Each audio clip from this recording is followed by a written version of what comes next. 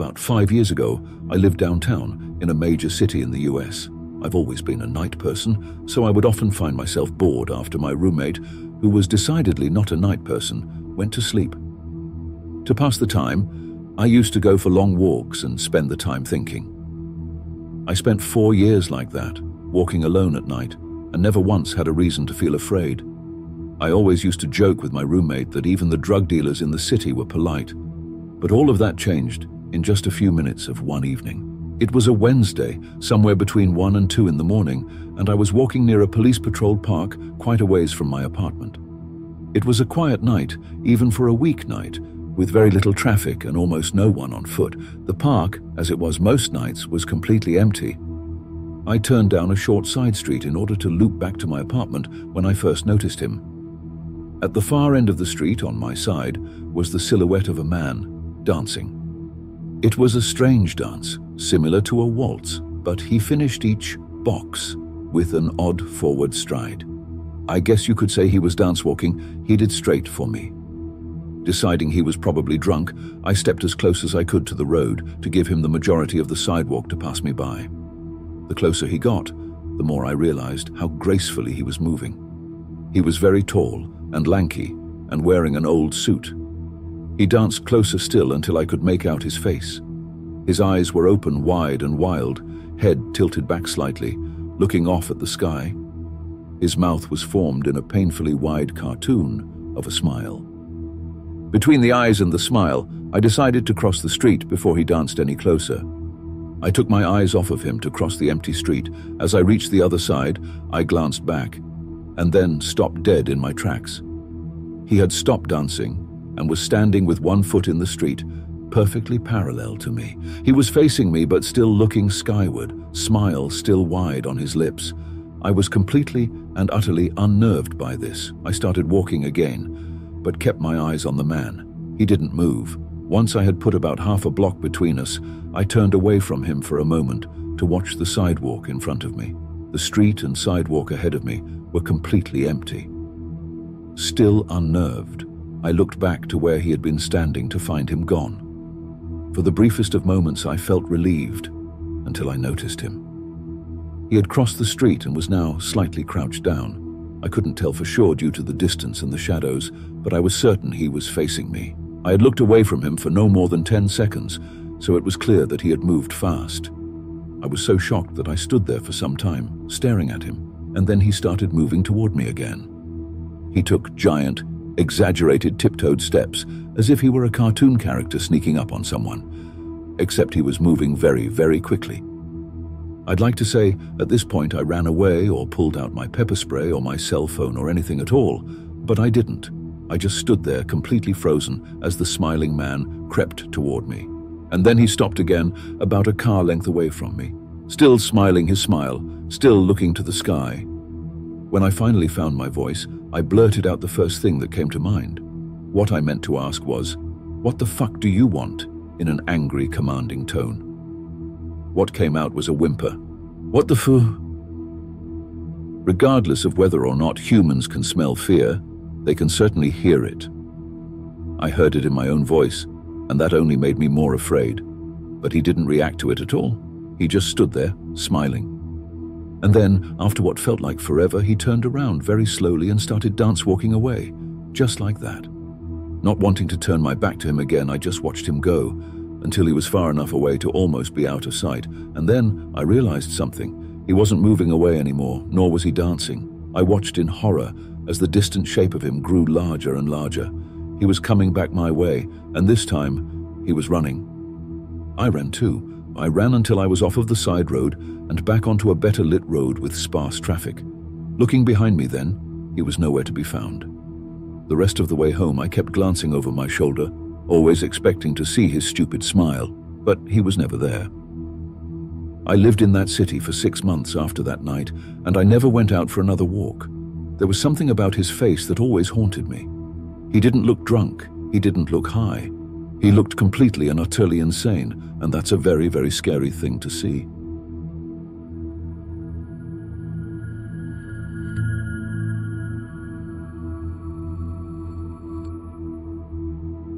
We'd all known Dennis had less than a week, and we'd all braced ourselves for all the good that would do. This was going to tear us apart and leave a ragged, gaping hole in all our lives. But that would be it.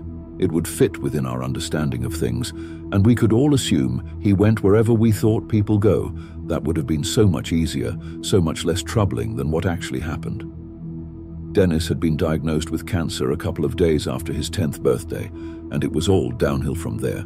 There was never an upswing, never an opportunity for surgery. All the scans showed the same thing, the oily black webs having grown larger and denser. The fact that we were twins and had looked identical right up to when he started chemo just made it worse. There I was, right beside him. A perfect image of what he used to be before his hair fell out and his color drained and his cheeks sunk down into his skull. An emaciated ghost constantly contrasted with what he should be. And then finally, the doctor shut the case, snuffed out the last wisps of hope. Dennis will most likely not last more than 4 days, a week at the most. So we'd all set up camp in his musty room at the hospital. The walls were freckled and pea-green. The only light slanted in from between the shutters, glaring bars stretching out across the floor to end just short of Dennis's bed. The staff managed to bring in another, simpler bed for me, and my parents slept in old wicker chairs. Dennis looked really bad at this stage. You could as good as see his skull. We all wanted to talk to him, to make the most of whatever time was left. But he slept for most of the day, and when he woke up, there'd just be silence. Nobody knew what to say, there were no right words, and there was this underlying fear that the moment anybody interacted with the situation, they'd somehow make it real, and it would hit everyone. The first sound would knock us all off the tightrope, and we'd fall into tears and chaos, and we wouldn't be able to pull ourselves back up. So there was silence, my parents occasionally forcing smiles that never made it to their eyes.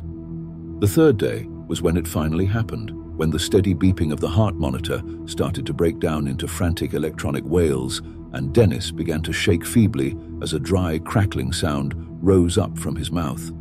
My parents exploded out of their chairs, my mother heading straight to Dennis, grabbing his shoulders and pleading at him to stop it and be all right. My father was at the room door, screaming down the hallways for help. The doctors and nurses at the hospital had changed lately. They'd started treating Dennis differently. Before, the resuscitations were always these frantic, desperate efforts like 100-meter sprints. There was a desperate desire to succeed in every single movement. Now it was different, more like a steady jog.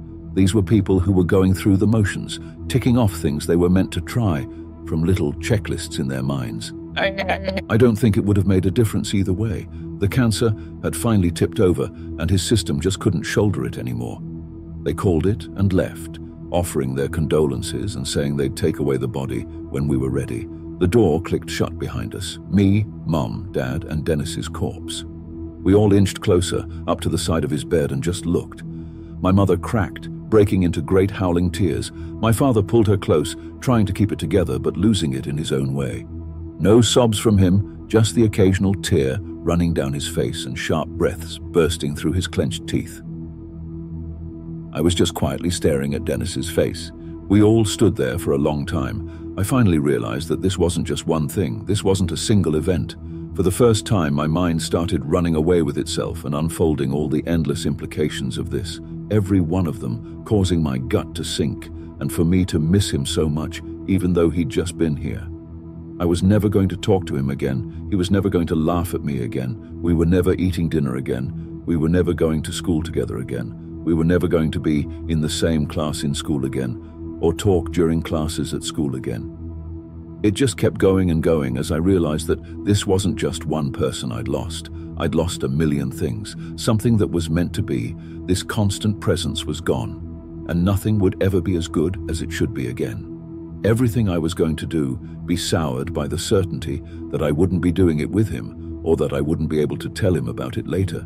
It had only ever been a childish assumption that any of that would happen. I was the first to see his lips quiver. Mom, Dad, his lips are moving. My parents froze, still clasped against each other, my mother curled over and supported by my father. We looked down as his lips continued to quiver. My parents went quiet again. They must have been trying to hold back hope, assuming it was some kind of nervous tic. But it kept going, And finally, in a dusty, hoarse voice, so faint it was like you were hearing it on the wind, he said my name, Harry. My father sprinted across the room, yelling for the nurses to come back. My mother was clutching her mouth and stumbling back from the bed. The workers tumbled back in and went through the checklist and shocked him with the defibrillators a few times and reached their verdict. We're sorry, he's still dead. But I heard him talk, said my father in a small, pleading voice. Look, it could have been gas escaping, but, said my father before a tiny scraping sound cut through the room, everyone turning towards its source. It was coming from Dennis, halfway between a sigh and a croak. Harry, it's all so dark, so cold, so dark, and it's pulling down, pulling at my insides and taking me down. A moment later, nurses started on their rounds again, but this wasn't some perfunctory run through the checklist. You could see it on their faces, in how hurried their movements were. They didn't know what was happening. They weren't even sure they were doing the right thing. They moved onto the defibrillator again, sending crashing waves of power down through Dennis' chest before listening with a stethoscope. Doesn't make sense, it doesn't make sense, one was mumbling. After 10 minutes, they all just stepped back. They'd run the checklist out. Nothing had happened. What's happening? My mother screamed. One of the men, a doctor I think, answered. Nothing is happening. We try and pump in oxygen and it does nothing. There's no pulse and we can't induce one for more than a second or two. The body temperature's down 3 degrees. He's deceased. But we heard him. I said, I know, but he's dead. The dry grating came again and everyone shut up. Please, Harry, where are you? I walked over to his side. I wasn't relieved he was talking. I was only afraid. This was wrong. I wanted to run. I wanted him to just be gone so I could cry with my parents and be done with it. But I kept walking and put my hand on his bony, cold and clearly dead hand. I'm here, I said. I can see grey, a little bit of grey, but it's so far away. I don't just see it, I feel it. I feel it, and I never knew something could be so far away. I'm already so far down, but I need to go so much further to get to the grey. I didn't know how to respond, so I just stood there, and listened to him talk about the darkness and the distant grey smudge. Sometimes he'd answer me, sometimes he wouldn't. A lot of stuff happened around me in the next few hours. Everyone who worked at the hospital must have been in and out. Even my parents started to leave sometimes when they accepted I was the only one Dennis seemed to be aware of. Dennis was looked at by every type of doctor they had in there, and nobody understood. They started moving him around on a stretcher, taking him to the equipment they couldn't just bring to him. I had to come along. I was the only one who could keep him talking. It was a long time before anything was turned up. They'd gotten desperate and had put Dennis in an fMRI machine. They'd fully prepped a corpse and put it in a machine for the living. My entire family was in the room. A cold, confused fear had settled in my gut, making me feel a little bit like throwing up. I think we've got something, said the technician who was looking at the monitors. Please just tell us what's happening, said my mother. She'd moved past terror and hope and was now above all else exhausted, her red face slack and empty. Look, this scan looks for where the blood is in the brain. Well, the thing is that none of the blood in the brain is moving. We know that from his pulse, but something is happening in there. Something the machine can only pick up a little, but there is some kind of activity. Now, I can't be sure, but I think the activity is clustered around some of the parts that control movement. Everything else is totally dead. He's obviously conscious. He's using complete sentences, but what? Said my father. But it's like whatever's doing, the thinking is somewhere else, still interacting with the stuff that does the talking. That's exactly right, came a voice behind us. I looked over my shoulder and saw an old man in a grey business suit. He had a well-trimmed silver beard and was all around a strange contrast to the clumsy chaos that had engulfed the hospital.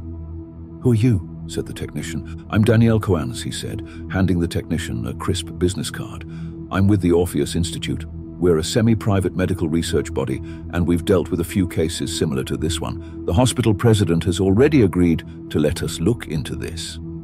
Almost invisibly, a number of men had moved in behind Coan and were now making their way over to the technician. These men will help explain the confidentiality situation surrounding issues like this. We'll handle the boy from here. More men, these ones in pure white scrubs that had a strange logo on the left breast, got Dennis back on the stretcher and led us all into the hallway. We followed wordlessly. never thinking to say anything because at least these new people represented new possibilities, a completely new road that might lead to an explanation. They rolled Dennis into an operating theater, and my mother gasped. "Look, just what are you doing?" said my father in a husky voice that made it obvious he was still holding in tears. Kwane, who had been striding ahead of the stretcher with a speed that belied his age, had stopped once we got to theater and was now taking deliberate care to look us all three of us in the eyes. We were still in the hallway, the operating theater door shut beside us. He answered in a low, comfortable tone, "We're not performing surgery, it's just the quietest part of the hospital, and there are no distractions in there. We want nothing more than to understand what has happened to your son. This sort of thing has happened before. Your son is conscious and, as we understand, he will only talk to his brother here. We want to use Harry to ask Dennis our questions. We believe this would work best if he and Harry were alone. We've got the theater wired so that we can hear the answers." My parents didn't say anything for a while. My father broke the silence with weak, staggered words. "Do you think he might come back? I know that even if he does, it won't be for long, but I'd really like him back for however long." I didn't say enough. I wasn't big enough to say the things we had to say to each other. "If such a thing is possible, I swear, we will do everything in our power to make it happen. We've prepared a private waiting room for you two." Koans gestured down to the turn in the hallway. There were two people in the white scrubs standing there. "Pete and Shirley will lead you to there, if you would please go with them." My parents began to shuffle down the corridor, my mother still buried in my father's side. My father kept throwing looks back over his shoulder at me, like he was afraid I'd vanish. Soon they were gone, and I felt Koan's hand come down on my shoulder. I turned around to him and he knelt down, so we were closer to being level. "I know this is very hard on you. I know this must be the worst day of your life, but do you think you're up to a quick history lesson?" I couldn't bring myself to answer properly, but some curiosity managed to rise through the delirium and shock, and I nodded. Koanis smiled. "One of the most significant moments of human history was the moon landing, and it's not even the fact itself that makes it so important. It's that we had contact with them the whole time they were up there. They were sending radio signals back to Earth and could be talked to.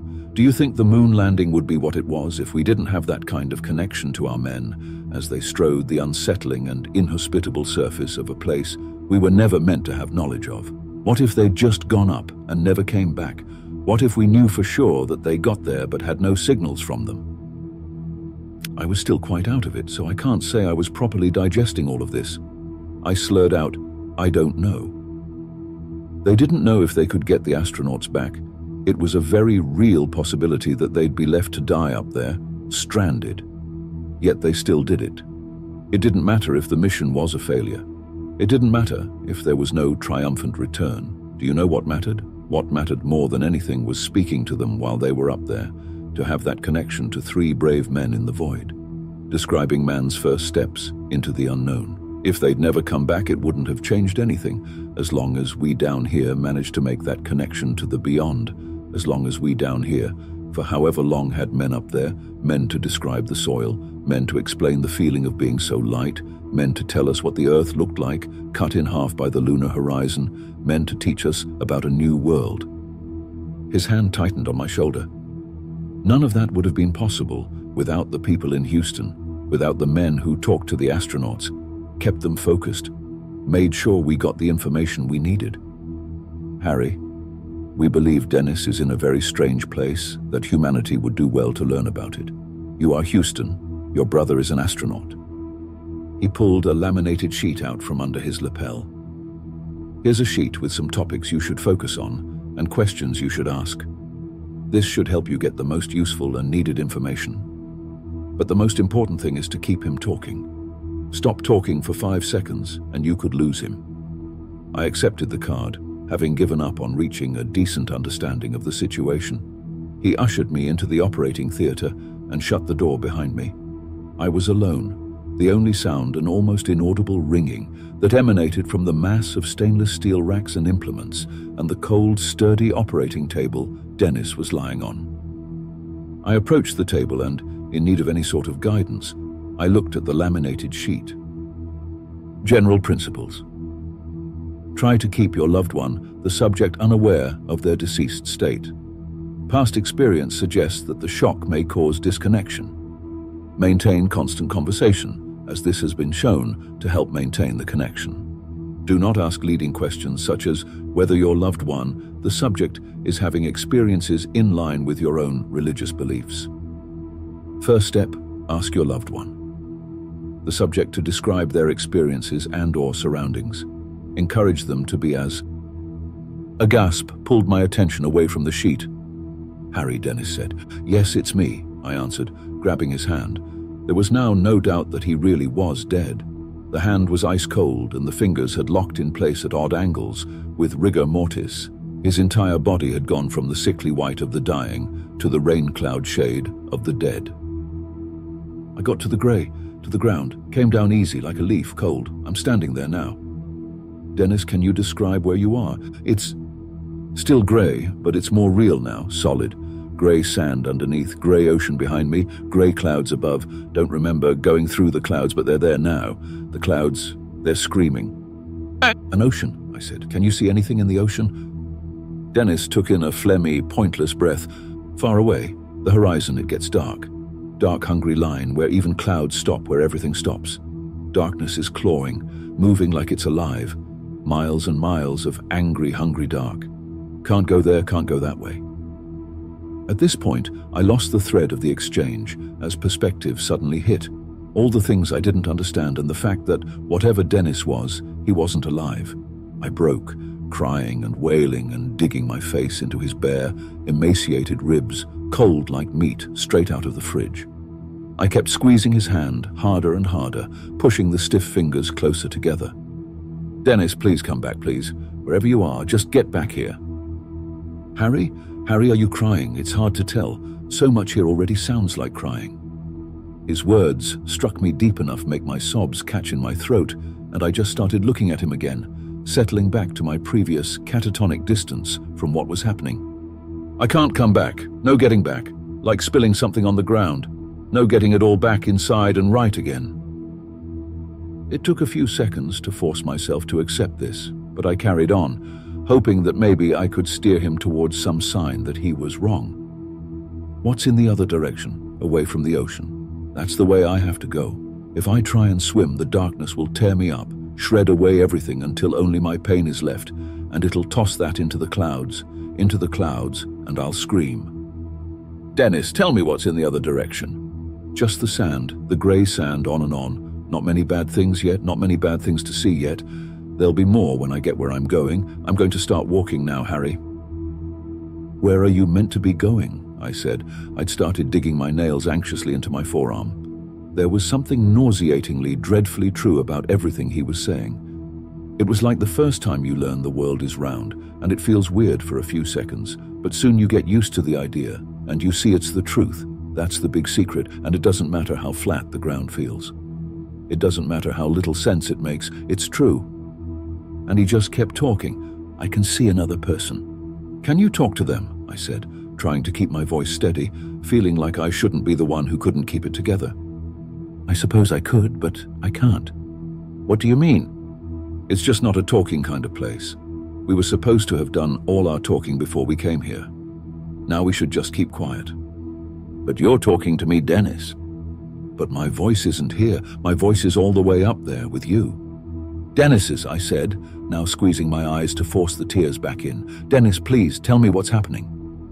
I think I finally died. And what's happening now is what happens next, the thing that was always going to be happen next. It feels right in a scary way. It's been expecting me for so long, since before I was even a fuzzy little thing that might happen, since before our parents and their parents, and so far back, it's been expecting me. "Please stop talking like that. You don't talk like that. You never have." "Sorry, you just sort of see things different here. Some things you know without ever being told, some things you forget." I couldn't think of anything to say and started to worry, remembering that if I left the pauses too long, he could stop answering. "Hey," said Dennis, and the edges of his mouth strained out, awkwardly imitating a smile. "I see a few more people, and they're all naked, but really naked. Their clothes are off and they're all grey and wrinkly. But that's not it. You can kind of see inside them, like all the walls have fallen down and you can see who they are, all their thoughts and feelings.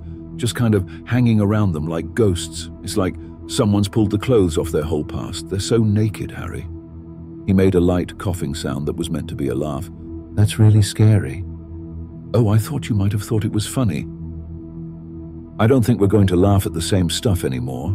I think you're different now." "I guess that makes sense. So, what are all the people doing?" "Most of them are moving, same direction as me, towards the center." "The center of what?" "It's just called the center. The center of this place, maybe the center of everything."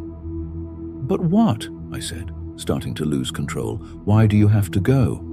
"I don't have to. Nobody has to. Just like you, don't have to shake someone's hand when they put it out, or answer them when they talk to you. But it would feel wrong not to. It's what you're meant to do, and there's not any other good options. You don't want to stand still." "What happens when you stand still?" "Depends. A few days ago I passed this woman."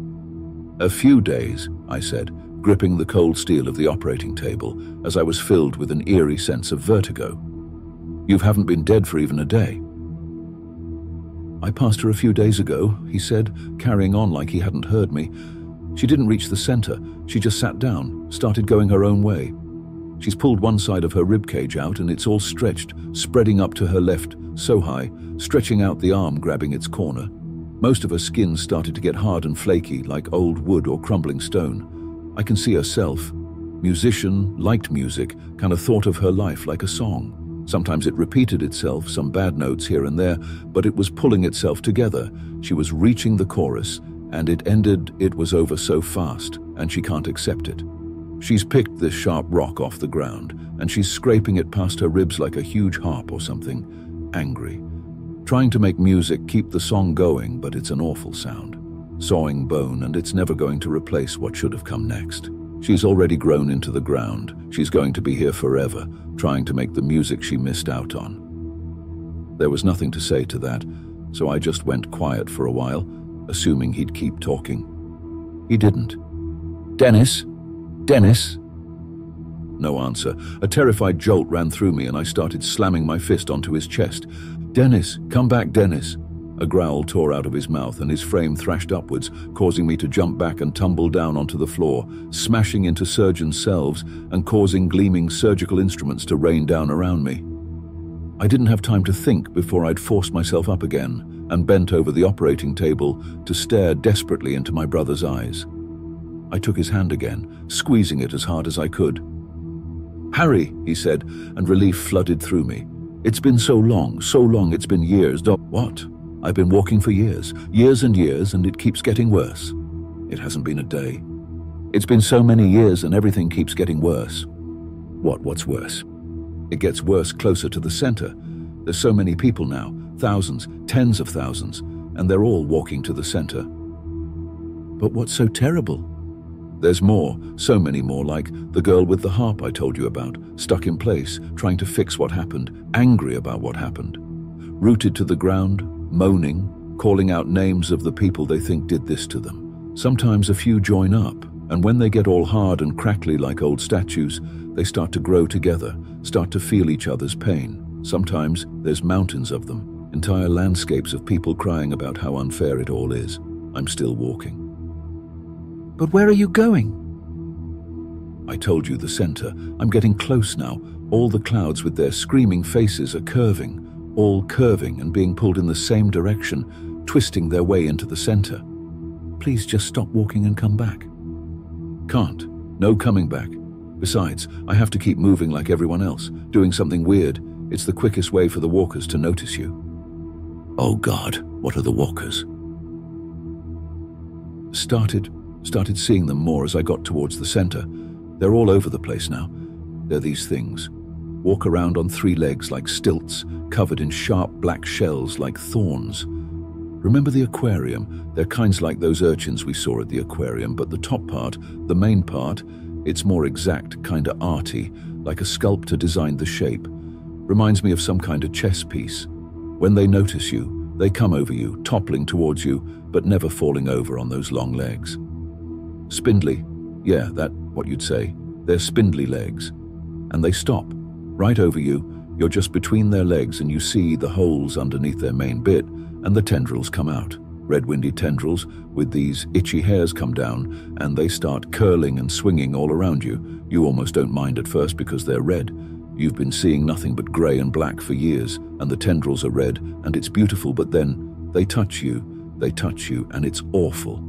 Every bad thing you've ever felt, every bad thing that ever happens to you, start bubbling up to the surface, drowning you. All the pain that ever went into you rises, up and out, and the walkers feed on it. They lick it with their tendrils. They love the taste of all the things that shouldn't have happened. They love to taste the misery. Eventually they get full and move on, and you get up and keep walking. Jesus, Dennis, Jesus. It's fine, they're bad, but you get a sense of perspective here. Sure, they're scary for you, but they're nothing next to the center. They're bottom feeders, moss that grew on the outskirts. If they're really like sea urchins, then the center must be like a shark, or a whale, or some huge thing right at the bottom of the sea that's too big to come up near the surface. You've never said things like this before. I don't know how to describe it. When you're here, stuff just breaks down a little, and you don't always need to have learned a word to know it. This place is less obsessed with causes and 2 + 2 = 4. Its job isn't to make sense. But what is its job? I don't know. Maybe I'll find out at the center. He went quiet again, and this time I wasn't sure I wanted to stop him drifting off. I wasn't sure I wanted to hear any more of this, but regardless of what I wanted, another groan soon creeped out of his mouth, and he was back. Shit, I see it now, I see the center. His hand began to close, slowly but inevitably around mine, overcoming the rigor mortis to press in on my fingers like an iron vice. I kept trying to get out, almost yanking off the table, but I couldn't even budge inside the agonizing grip. It's inside this huge thing like a beehive, floating above the ground.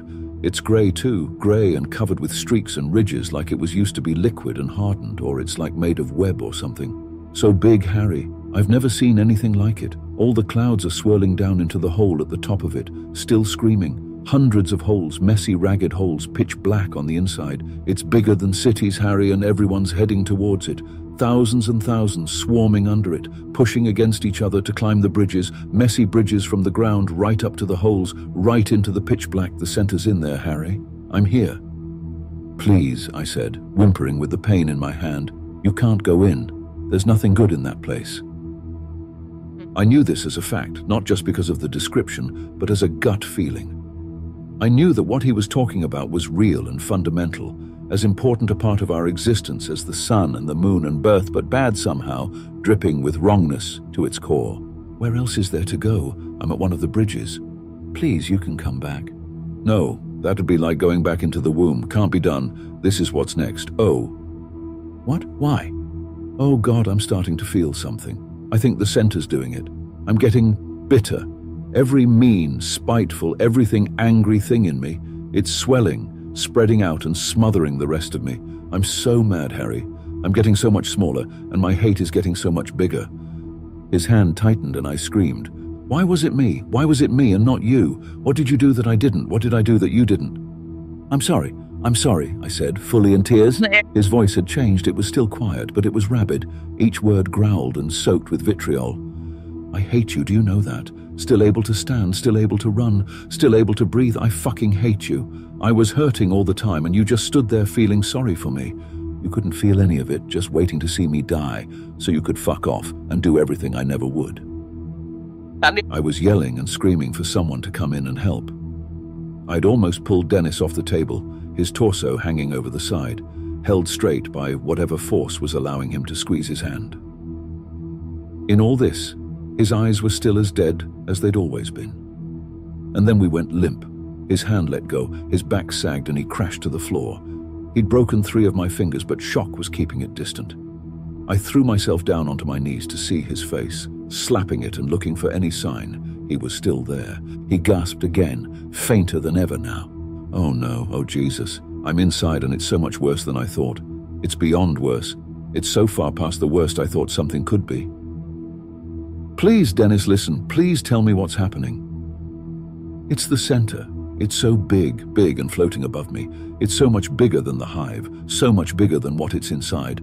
The hole inside is so much bigger, it's so big. It's grey too, always grey and cracked like stone all over endless miles of it. His voice had changed. It was whiny and small and afraid. "It's hurting me, Harry. It's hurting me more than I've ever been hurt, and it hasn't even noticed me." "Please, the man told me you need to describe it. He said if you kept talking, you might stay." "So big," he said, his voice wobbling and breaking like he was crying. "Its fingers are bigger than skyscrapers, and it has so many fingers, millions, and ribs. The body is all ribs, or are they just fingers all folded up? I don't know. But there's so many and so big, Harry. And the masks, Jesus, the masks." "What masks?" "The masks, its faces bigger than countries, all different. Some the eyes are perfect circles, others have huge pointy holes where the mouths should be. Some are blank, and some have 8 eye holes, and some look like human faces, like perfect human faces, with deep, dark, hollow eyes. All of them, the inside of all of them is so dark, a living dark, a pulsing, dark pulsing all together, and it's so huge, and you can feel it pressing in on you, filling the air with badness and crushing down on you, and from inside you can feel the bad in you, reaching out to it, like a baby reaching out for its mom and Jesus Christ, Harry." He was breathing in and out faster and faster, shallow, scared breaths, instincts overcoming the fact that he didn't need air. "Dennis, talk to me. What is it? What is it?" "It's not the devil. No, that's what I thought at first, but it's not. It's more like God. It's like if God hated everything." His breathing hiked up again. "Oh, Jesus, it sees me. Please, please, promise me one thing. Just one thing, please." What is it?" "Please, don't ever die." One last breath rolled out of his mouth. I tried everything to get him back, everything I could think of in an animalistic burst of desperate energy. I hit him, shook him, pleaded, but he was really gone this time. I knelt there in the room for a while, his last words carving into a deep part of my mind I knew I could never dig them out of. The next few hours, in fact the next few days, were kind of a blur. I remember men in the Institute's white scrubs coming in and dragging me away from the body. I remember getting my hand seen to and put in a cast and sling. I remember Daniel Coans sitting me down in a bright white room and interrogating me. He called it a conversation, but it was an interrogation, a warm interrogation by a man who could be kind if it meant getting what he wanted. He asked me if I'd had any visions or any strong sensations, if I thought Dennis was telling the truth, and if I could explain the ways in which Dennis was acting differently than he already was. I was detached and drowsy from exhaustion and trauma and pain from my hand, and just answered honestly. At the end, Coanes made me memorize a phone number and sign a load of confidentiality forms, making it very clear that not a word of this could leave the hospital. I was to call if I started experiencing any phenomena I thought were related to my Dennis, and finally they left. My parents and I took a taxi home. We didn't talk about what had happened after Dennis died, and I suppose that even that was this secondary add-on to the simple fact that Dennis was now properly dead and not coming back. We went home, got to bed, and the next morning we had a wordless breakfast with an extra chair pulled out. The years flew by, and the whole experience became something I just had to live with, some dreaded thing my thoughts would sometimes steer me back to, but mostly I managed to keep living, to accept it all as something. I couldn't understand. The fact that Dennis was gone was always worse than the way he went, however terrifying and unnatural it was. But lately I've been having a dream. It started off vague and incomplete, but every few nights it repeated, getting longer and more vivid. It always starts the same, with me and Dennis, both of us kids again, on a green hill on a bright, clear day, crisp air sighing past us. I can't remember most of the words, but the gist is that he's bragging, showing off, saying that Dad loves him more, that he's better than me, that he's going to keep being better for as long as he's alive. He's going to keep making Dad love him more for as long as he's able, and I get so mad, way madder than I'd ever have gotten if he said those things in real life. I see a rock, and without thinking I pick it up and attack him with it, knocking him over and beating him again and again until his skin was swollen and torn, and you would see parts of his skull underneath. He managed to push me off and run, and I followed, never thinking twice about it. I chase him so far until finally he runs into a pass between two mountains in a long, dark range that I somehow never see until that point. The range extends to either side, seemingly forever, and the sky above it is saturated with heavy, dark clouds. It's like Mordor or something. I always stop running at this point, knowing that I've chased him far enough. The job is done. I start to leave my body, surging forward down the pass, no longer myself, just a nameless, thoughtless observer, gliding like a ghost for lack of legs. He runs down the dark pass, on, and into a sunless, barren country on the other side, a place where the soil is grey and dry. He runs for ages, but soon he stops and falls and curses me, screams about how much he hates me and how much I cost him by driving him into this place. He rages for a long time. Then a second person comes, sometimes a man, sometimes a woman, sometimes old, sometimes young. They say they too were driven past the mountains, or that they wandered past them by mistake and can't get back over. Dennis always says the same thing: then let's suffer together, let's hurt together. And this person always latched onto Dennis, and Dennis latches back and they scream or cry and say they want to see people who wronged them skinned alive. And more always come, a trickle first, then a flood, latching onto Dennis and the first person, all of them clasping together and piling up into a giant, deafening mass of squirming bodies, and eventually it's huge, almost up to the clouds. And then there's a rumbling, a massive shifting sound. The countless bodies start to rearrange, forming deep canyons of flesh that make up a horrendous rage-filled outline of a face. There's a shift greater than any earthquake. The pile moves, rolling forward, pulling itself with enormous appendages, made of the miserable and the bitter and the despairing. It inches and tumbles on, crashing down and dragging itself onwards with overwhelming, apocalyptic sounds. And then I see that it's heading for the mountain range. It's heading back to the bright place with all its anger and hate and vengeances. And as much as it's made of millions and millions of people, I always know it's still one thing with one will, but all the hatreds of everyone buried in it, all the way back to the first one to curse. His rage still in there, rage directed at the first one to sin. It gets right up to the mountains. Then I wake up. I think something's coming, something that got started a long time ago, something that strips away good and builds itself on the bad, and I think it's almost strong enough to set out, to start moving, and I think when it gets here, the living will be no better off than the dead.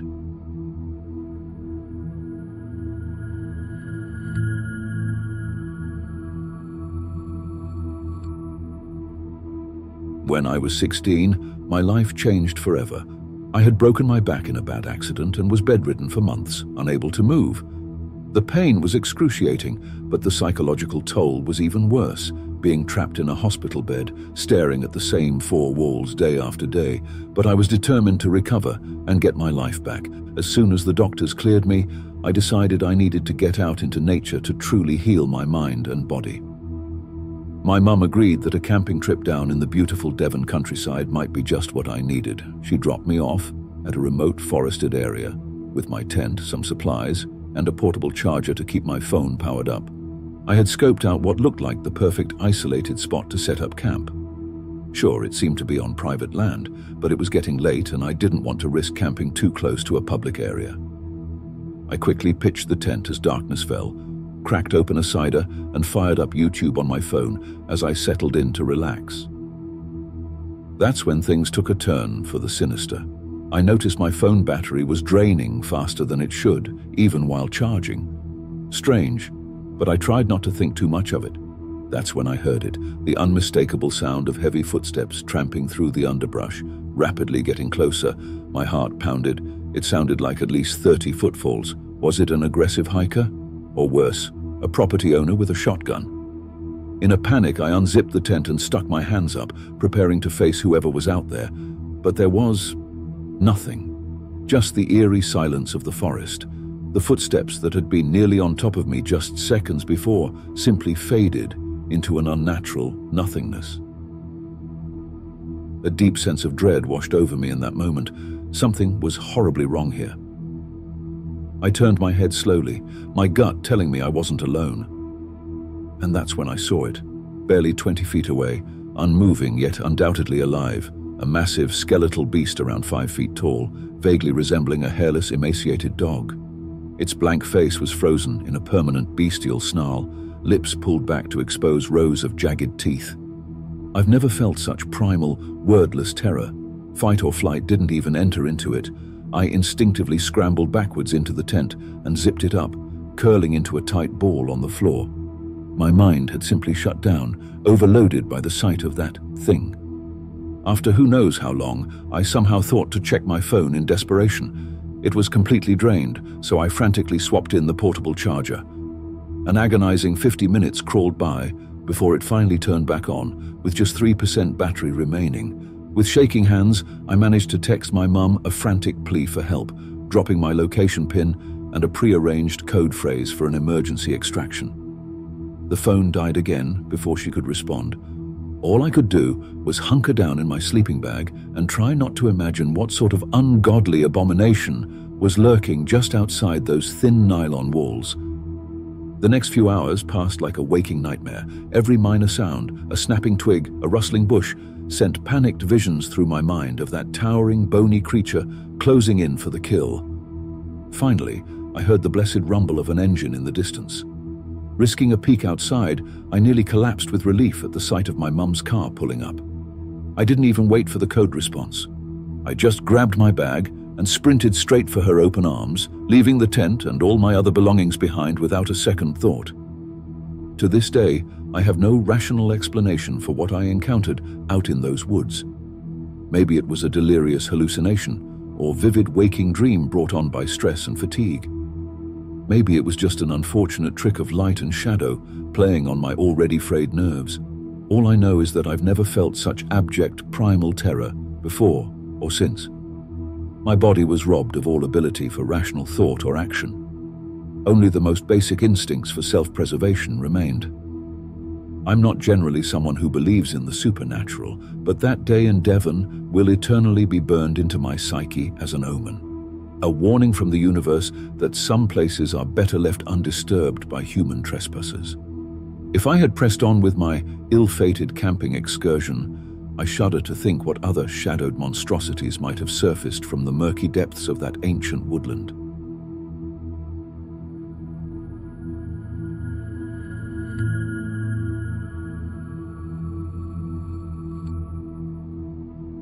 Hello, my name is Mitch. I'm here to tell you guys about an experience I had. I don't know if it was paranormal or whatever stupid words people use to describe supernatural phenomena, but after that thing visited me, I believe in that paranormal trash now.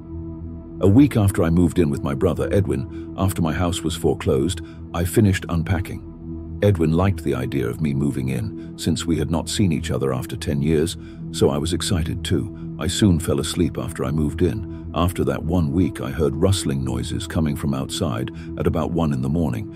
I thought it was a raccoon, so I ignored and tried to fall asleep. The next morning, I told Edwin about it, and he agreed. The next night, however, I thought I heard my window opening and a loud thump, as if something entered my room. I darted up and looked around my room, but I saw nothing. The next morning, Edwin dropped his coffee cup. When he saw me, he held up a nearby mirror, and I saw myself. I had a large gash in my left cheek. After I was rushed to the hospital, my doctor told me that I must have been sleepwalking, but then he showed me something that made my blood turn cold. He lifted up my shirt to reveal a sewn-up incision where my kidneys were. I started in his eyes, my eyes widening. You somehow lost your left kidney last night. We don't know how, though. Sorry, Mitch. My doctor told me. The next night was my breaking point. Around midnight, I woke up to see a truly horrifying sight. I was staring face to face with a creature with a black hoodie and dark blue mask, with no nose or mouth, staring down at me. The thing that scared me the most was that it had no eyes, just empty black sockets. The creature also had some black substance dripping from its sockets. I grabbed the camera nearby on a mantle and took a picture. After the picture took, the creature lunged at me and tried to claw open my chest to get to my lungs. I stopped it by kicking it in the face. As I ran out of my room, I grabbed my wallet. I would need the money. I ran out of my brother's house into the night. I eventually ended up in the woods near Edwin's house and tripped on a rock. I fell unconscious and woke up in the hospital. My doctor entered the room, the same one who treated me before. I have good news and bad news, Mitch, my doctor started. The good news is that you had minor injuries and your parents are going to pick you up. I sighed with relief. The bad news is that your brother has been killed by some thing. Sorry. My parents took me back to Edwin's house to collect my remaining belongings, which I did. Upon entering my room, I was scared, but remained calm. I grabbed my camera, then stopped dead in my tracks.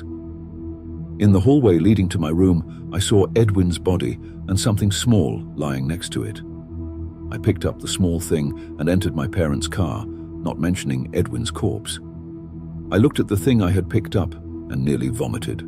I was holding my stolen half-eaten kidney with some black substance on it.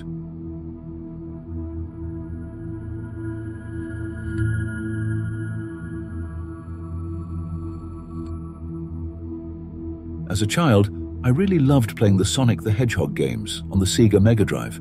Sadly, when nostalgia hit me one evening, I found out our console broke when we moved house, meaning my mum threw out all of the old games. So I decided to search eBay for a pre-owned Mega Drive. I stumbled across one at the rather cheap price of £6, including delivery. The description claimed it also came with Sonic 1, yet on closer inspection, the cartridge's paper seemed to have been torn off, with a label crudely placed on the front, written in a scrawled script. I thought nothing of it and decided to bid on it. Weirdly, despite it having a day to go, I immediately won the item. I proceeded to payment, left my feedback, and it arrived within 3 days. The Mega Drive was in surprisingly good condition for the price, almost brand new sand-smudged fingerprints. I blew into the labeled cartridge, old habits die hard, you see, and inserted it into the cartridge slot. The TV screen flickered on, the familiar image of the Sega logo faded in left to right, but instead of the joyous chorus, there was a cacophonic blast of static which lasted far longer than it should have done. But this is where things got weirder. The title screen was polluted, black sludge pouring into the sea, with dark skies and lightning. The music was slower in a dissonant minor key, and when Sonic popped out of the marquee, he looked genuinely terrified and afraid. I thought this must have been some sort of hack, until I hit start. I saw Robotnik, in graphics far more realistic than possible for the time, holding a lifelike rabbit by the ears. He looked full of malice and hatred, his pince-nez glasses glinting as he revealed in his other hand a machete. He held it up to the defenseless animal's throat and slit it, blood pouring out like a fountain. Robotnik began to laugh, but it was almost like he was in the room with me. It was so realistic. The game then went to Green Hill Zone, where the music was replaced with a low buzzing drone. The background looked just like it did on the title screen, and again, Sonic looked visibly shaken. His skin was paler, and he appeared to shake with fear. On running, he began to cry. Nevertheless, I decided to play through as normal, just to see if this was some sort of cruel joke. I ended up losing rings against a buzz bomber. The noise on losing my rings was a harsh ringing, and I heard Robotnik chortle once more, his face flashing in the stormy background. Sonic hit the floor. I was unable to control him at this point, as the buzz bomber began to descend on Sonic's helpless body. The buzz bomber literally stabbed Sonic, and all I could hear was tortured screams. I couldn't take my eyes off the crudely animated sprites of Sonic writhing in pain as the buzz bomber rammed into him. This went on for a good 30 seconds before the buzz bomber flew off, leaving a bloodied Sonic corpse behind. The screams subsided as the screen faded to black. I heard incredibly deep murmurings in some sort of weird language, maybe Japanese or Korean. Again, the hyper-realistic Dr. Robotnik faded into view again, but this time he was holding an even more realistic Sonic by the head. Sonic was crying, begging for mercy, sheer terror in his cries, but this time Robotnik didn't have a knife. He literally broke Sonic's neck, the sound reverberating, and I was treated to the sight of Robotnik kicking the defenseless corpse of the hedgehog around, blood flying everywhere, Sonic's spines breaking off, while all the time, the distorted sounds of Robotnik's laughter and Sonic's screaming played. A message appeared in Japanese with a selection, yes or no. I chose yes, somehow driven to continue. I appeared back in Green Hill Zone, but this time there were graves where the totem poles were. Sonic was even more afraid, looking directly at the screen, as if begging me not to continue. But I felt I had to. I continued through the game, of which its layout hadn't changed at all. The iconic loop-de-loop was there, the tunnels Sonic span down, everything was the same, but decaying and full of pollution. I reached the end of the level, however, and it was the iconic boss level, you know, with the wrecking ball.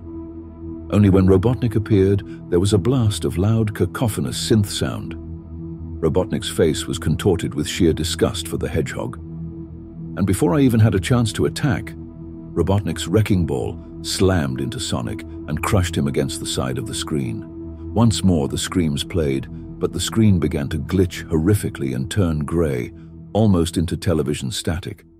Before I had a chance to hit the power button and take out the cartridge, I heard very clearly in a deep voice, "This was your fault, and your fault alone." I looked at the television, and the hyper-realistic Robotnik's face from before occupied the entire screen. The words "Game Over" flashed over his face as I saw Sonic's hyper-realistic carcass fall and land on top of the letters, sliding off and hitting the floor. All you could hear was Sonic whimpering and crying and asking, "Why did you do this? Why?" I promptly ripped the game out of the console and threw them both straight into the garbage. To this day, I have never seen that eBay seller online again.